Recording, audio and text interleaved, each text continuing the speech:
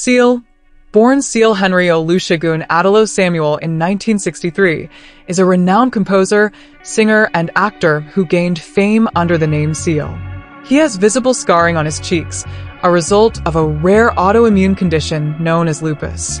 Biography explains that these scars have been present since Seal was 23, long before his breakout in the music industry.